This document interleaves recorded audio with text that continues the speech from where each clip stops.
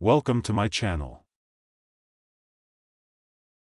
TP-Link RE305 Range Extender Setup and Installation.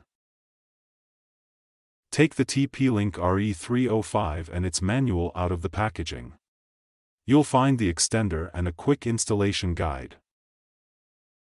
Plug the RE305 into a power outlet near your main router.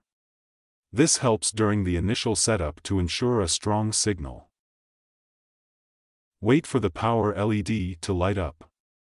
It may blink at first, indicating it's starting up, and will become solid once ready. On your smartphone, tablet, or computer, go to Wi-Fi settings and connect to the RE305's default network, usually called TP-Link_extender.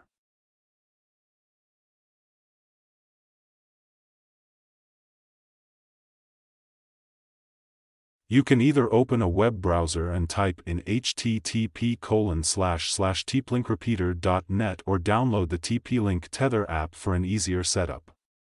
Either method will take you to the setup page. Create a new login password for the extender's management page when prompted. This is to ensure security during future configurations. The extender will scan for available networks. Choose your main Wi-Fi network, the one you want to extend, from the list and enter the Wi-Fi password. After entering the details, save the settings. The extender will reboot and connect to your main router, creating an extended Wi-Fi zone. After setup, unplug the extender and move it to an ideal location, halfway between your router and the area where you need stronger Wi-Fi. Plug it in and check that the signal light is solid, indicating a strong connection.